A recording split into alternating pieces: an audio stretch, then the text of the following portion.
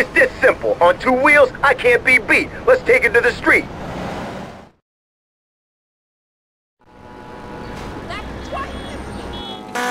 First, take a large mammal, say a cow or a rhino.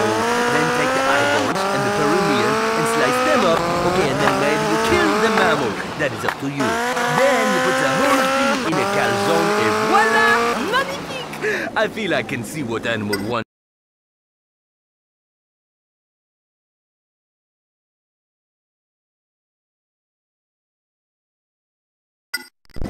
What its perineum once felt.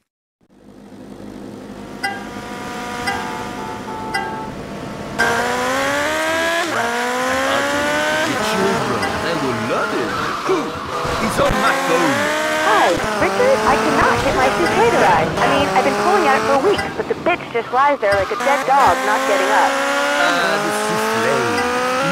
Many brave men have fallen at her feet, unable to master her tricky ways. Your face goes numb, just trying, huh? Okay, so first, you must slap her about the bit, show her who is boss, and then you must put in the vital ingredient into any souffle. Fresh eggs, right? Exactly! This is why the souffle is only on the menu once a month in my restaurant, when my wife can spare it. Next caller, dummy. Yeah, hi. I've been listening to your show over internet radio and... So you can touch yourself and look at funny picture, huh? No, you've got to stop with the stereotypes. I've been to France. The people there are cool. This whole thing is nonsense, perpetuated by the media to distract us from the real issue. The media, huh? La media. Okay, well, you know, maybe you go watch some Weasel news, huh? Well, I guess what, buddy? I cook Weasel, I wear the fur, and then pop you in the cooker. What? What? You don't understand, Gobelin? Am I not speaking American? Let's go have some grits, Jethro! But no, I must teach you slowly the fine cooking. Next time on the show, we microwave it. Oh, root beer back!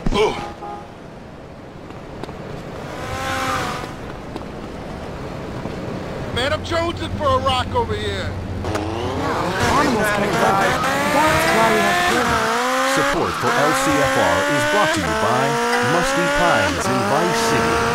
Old people cluttering up your home? Send them to Musty Pines. Next up, it's the radio host who's been run out of Vice City and San Andreas. It's Laszlo with Chatterbox. Hey, welcome to Chatterbox with me, Laszlo, and you, the good citizens of this town. And you know the format of the show. You call me up, you complain, we agree the world's terrible and retarded, there's nothing we can do about it, and we listen to some commercials. That's right, hey, it's the American media. If you don't like it, you're in for a pretty bumpy ride. Now, this is the show that gives Liberty City a voice. You know, pre-screened over the phone. Let's go to Kara online, too. Yeah, Laszlo, you are so right about domestic violence and the internet. You're telling me that thing makes me want to put my fist through something. Tonight, we're going to have a public forum about turning off the internet. I'm with a group called Citizens...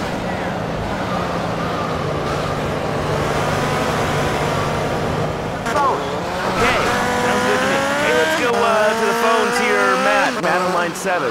What's up, Matt? The name is Matt. Yeah, okay, I got that, stupid. I want to talk to you about urban planning and religion. That's my favorite combination. What's up? People wonder why Liberty City is a town full of heathens and why no one ain't going to church here. Do they? Do they really? Yes.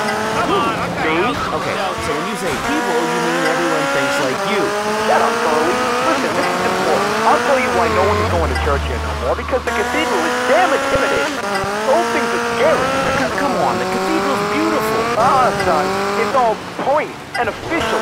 Ain't no one wants that. This is suburbia, and what doesn't connect to the great computer will die. What folks want is a nice big postmodern square building with internet terminals and foosball tables to worship in. Okay, so let me get this straight.